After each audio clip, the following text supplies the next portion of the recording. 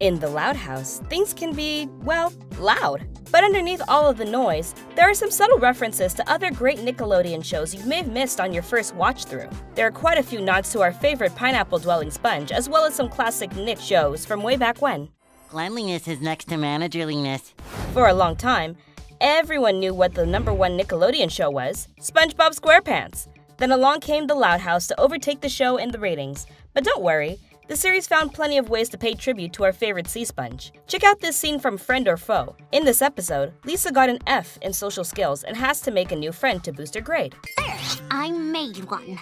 Do you notice anything aquatic in the background? If you weren't thrown off by the fish tank, you may have spotted a poster featuring some of our favorite ocean creatures, including a crab, starfish, squid, and a sponge? There's no way this poster isn't an homage to Mr. Krabs, Patrick Star, Squidward Tentacles, and Spongebob Squarepants himself. Now, let's take a look back to the very first episode of The Loud House. This series wasted no time when it came to incorporating hidden references for fans to spot. Check out what happens when the kids fight over the remote control.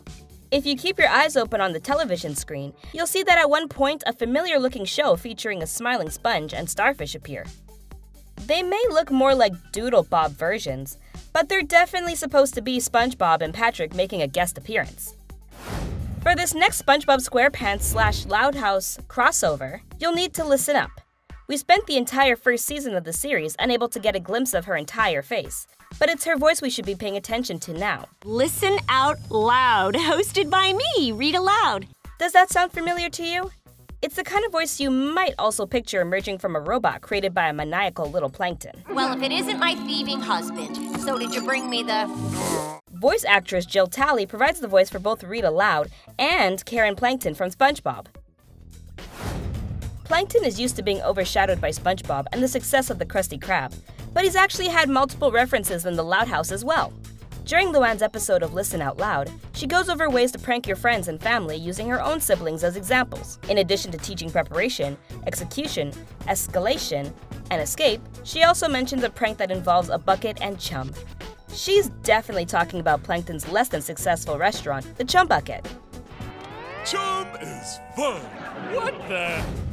How much attention do you really pay to the cute Loud House title cards? Let's test your episode name knowledge by talking about one called Out of the Picture. Do you see any SpongeBob connections here? In this episode, Lisa is devastated over a soon-to-be published photo of her that she desperately doesn't want included in the yearbook. Coach Bukowski ruined my life! He took the worst photo of me ever! Out of the Picture is also the name of a SpongeBob episode, in which Mr. Krabs wants to sell Squidward's art without having the artist himself involved. As if the episode titles weren't enough, both of these episodes aired the same year, in 2017. It's time for another round of Guess That Voice Actor. Can you spot the SpongeBob crossover this time? We'll start with the voice of SpongeBob's troublesome cousin, Blackjack, who we met in Season 5. Did you come here to quiver like a jellyfish? Any guesses? You just heard the voice of John DeMaggio, who voices several Loud House characters, including Chunk, Flip, and Mr. Grouse. I'd like to be alone with my lasagna. Even if you don't recognize his name, his voice may sound familiar since he also voices Bender on Futurama, King Zog on Disenchantment, and many other popular characters. Dude, come on, man, you're totally math. You may have to hit the pause button this time because there are a ton of Nickelodeon references in the episode Link or Swim when the Louds head to the pool. There are quite a few elderly characters sitting poolside. Do you recognize any of them? These are some classic Nick characters, some more beloved than others. There's Lou Pickles, Tommy's grandfather from Rugrats, as well as Grandpa Phil from Hey Arnold. And who could forget everyone's favorite, Uncle Iroh from Avatar: The Last Airbender? There are also a couple of teachers enjoying their summer breaks, including Miss Fowl from Jimmy Neutron and Miss Bitters from Invader Zim. How many of these did you recognize? Some of these references are pretty hard to spot, and we have a feeling that this could be an unofficial one. In the episode Space Invader, Lincoln revels in the fact that he doesn't have to share his bedroom just before having to bunk with Lynn for the night. Can you see anything unusual when Lincoln is tidying up his space? When he empties the trash can, you can see a smiling starfish on the side of the bucket. It doesn't look exactly like Patrick Star, but it does look similar to when he appeared in the first episode of The Loud House. Is this a reference, or are we just seeing SpongeBob characters everywhere? If you're a fan of classic Nickelodeon shows, then you definitely appreciated the Loud House episode, Legends. This entire episode paid tribute to the beloved Nickelodeon game show, Legends of the Hidden Temple, which did indeed have a team called the Orange Iguanas. All aboard, Orange Iguanas! Next stop, Orlando! Contestants competed in challenges to gain entry to the Hidden Temple and to try for the chance to win prizes by completing the obstacle course, if they could get past the shrine of the Silver Monkey. Listen up! Fans of the Loud House know there's a lot of music going on in this show, but for now, we're going to focus on what follows the theme song of The Loudest Yard. We're going to Chelsea, get the crown, save the town, and Mr. Crown. This one goes way back, so it's understandable if you didn't recognize Now That They're Men. This tune was also featured in the Spongebob Squarepants movie from 2004.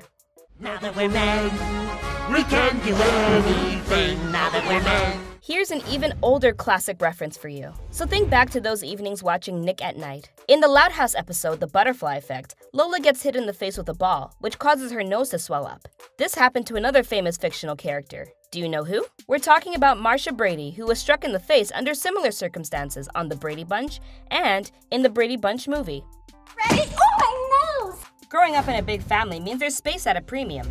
And this is something Lincoln is well aware of. In the episode The Sweet Spot, he decides to stake out the back seat in order to get the best spot possible during his family's road trip. Clever. But do you notice anything interesting about this scene? Feet off the seat! Lincoln is reading a magazine that says Giant Sub with a picture of a yellow submarine. Now, this could be a reference to the famous Beatles song, Yellow Submarine, or it could be yet another SpongeBob Easter egg. After all, we've seen Sandy get around underwater using one of those devices more than once. Yeehaw! Here's another title card test. Which famous Nickelodeon show also has an episode entitled Oh Brother? If you guessed Dexter's Laboratory, you're right. In The Loud House, Lincoln wishes he had 10 brothers instead of 10 sisters, and Lisa shows him what that could look like. Spoiler alert, it's not the best. Dexter only has a single sister, but she manages to cause about 10 siblings worth of damage to his laboratory. What does this button do? Dexter decides to turn Dee Dee into a boy and discovers things with his siblings really can get worse. In the episode Attention Deficit, Lincoln feels overlooked among his own family and turns to Clyde's fathers for some much-needed encouragement. But when Lincoln finally gets the chance to show off his volcano to his own family, you might see something interesting among his materials. What do you see here? You may have noticed the bottle of glue which says Tough, and this could be a reference to the cartoon Tough Puppy. Ready for another nod to a cartoon from way back? Check out the Loud House episode Come Sail Away, in which the family takes part in a yearly tradition. I haven't had a win in forever, but that changes today. It's our annual garage sale. Lincoln is determined to sell the most stuff, and when he sets up his display, you may see something familiar. Any guesses? That moose wearing hockey gear looks an awful lot like the cartoon character Bullwinkle. Nickelodeon had their own version of this classic character on the show Bullwinkle's Moose-a-Rama. My whole life just flashed before my eyes. Did you manage to spot any of these references on your own when watching The Loud House? There are tons of great Nickelodeon Easter eggs, so let us know about any we may have missed in the comment section below. Make sure to click on the subscribe button and turn on your notifications for more new videos from us here at The Things. Bye for now!